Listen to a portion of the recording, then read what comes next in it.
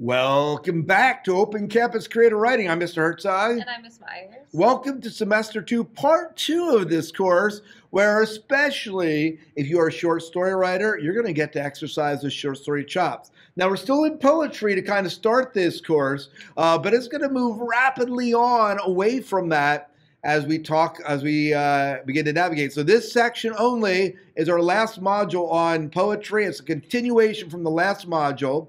And so if you have not, you want to make sure, as I said before, that you kept all your other writings, because those of you taking part 2 will have a final portfolio that you need to submit near the end of the course.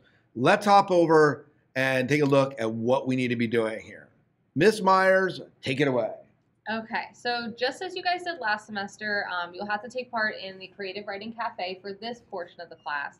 So it's the same thing. You're going to need to share one piece of writing. It can be an original poem or short story that you're writing on your own, or something inspirational that you found, or something that you just thought was really well written and you want to share with your peers.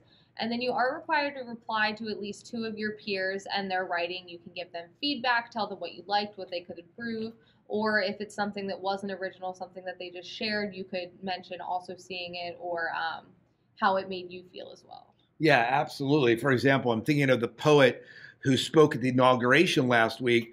Perfect thing to kind of respond and post in here and saying how inspiring it was, or how you admired her poise or the way she delivered or memorized the length of poem that she wrote. But again, it doesn't have to be something you wrote. It can be something like that would be just as fine. All right, so let's hop over to where we're at today, and that is by the end, we're going to be messing a little bit. We're still in poetry, as I said, and still in formal poetry, and you'll see that for this first week we're going to be playing with line breaks in poetry. Poetry, you can have fun and change the way a poem feels by altering its line breaks. That's what we're kind of exploring in this, and this lesson is due by the end of this week. January 30th is due by then, which I believe is Saturday night.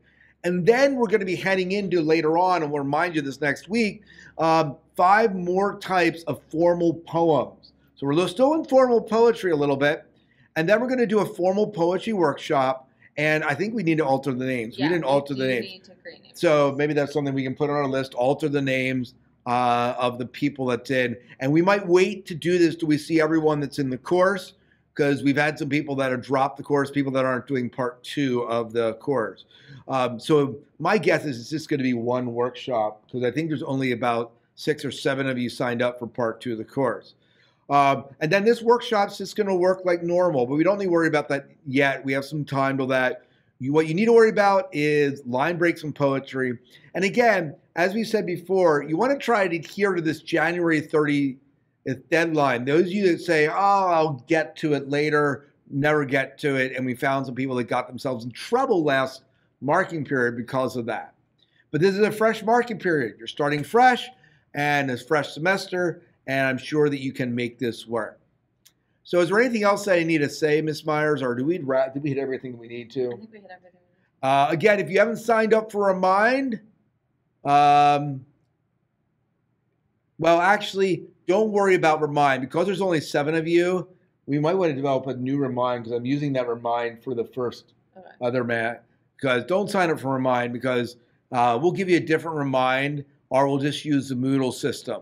You can always email us at scott.herzog@penmatter.net or Callie Myers at penmatter.net. That's KALI.MYERS at penmatter.net. All right, happy writing.